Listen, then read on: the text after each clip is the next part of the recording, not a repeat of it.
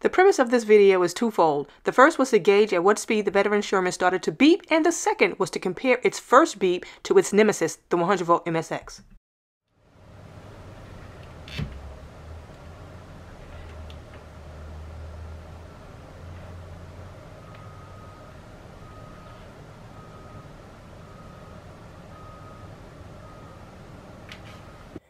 What's up, YouTube, and all your Kingston Gotway enthusiasts and all Shermanators? This is V coming at you this Friday morning, getting my workout in just before I go out here and tackle that Veteran Sherman. Yes, that's right, getting my workout in before I tackle the Veteran Sherman.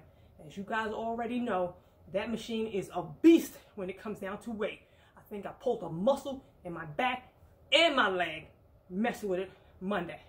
So with that being said, I'm not going to hold you guys up because I know you didn't come here to watch me lift weights. So I'll catch you guys on the flip side. The first two clips are of me riding the 100 volt MSX. The first clip, I had only gotten the MSX up to 42 miles per hour. The second clip, I was able to get it up to 46.1 miles per hour.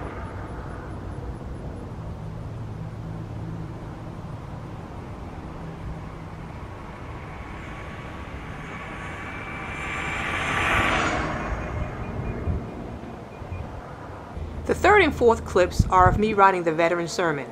Because there is no app for me to work from, I had downloaded a speedometer.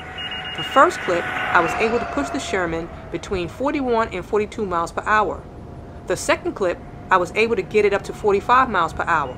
During both clips, you can hear the beeps. However, during the first clip, I monitored my speed and was able to gauge the first beep to sound at 41 miles per hour going into 42 miles per hour.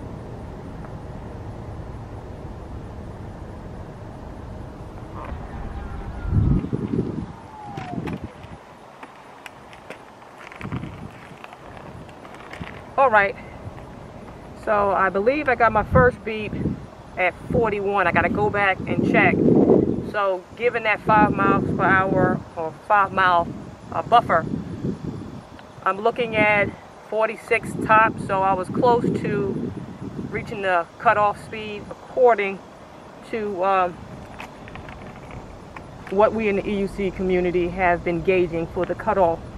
So which is interesting, I have the 100 volt MSX and I have the Veteran with me, and when I did the deadlift for the 100 volt, it cuts off at 95.7. This one at 100, so we're looking at basically a small narrow of margin here, wherein this wheel, where it stands, because I do understand, I haven't really delved into it, but I understand that they are using the old Gotway firmware.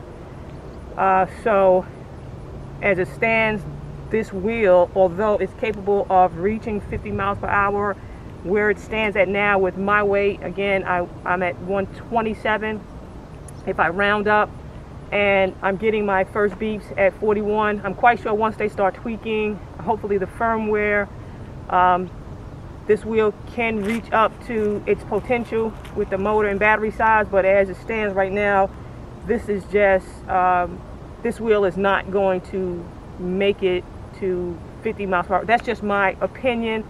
I know there's other people out there that's going to try to push that envelope, but I'm out here, from my take, it's just not worth trying to push this wheel to 50 miles per hour when I reach 45. And I have to go back and listen to, hopefully I have it recorded, listen to the beeps.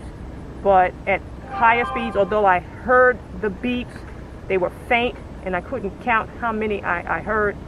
The MSX, I can't hear the beeps at all. I already know at 42, basically miles per hour, I am getting the beeps, which is interesting because I'm actually getting my beeps at the same time with the Veteran.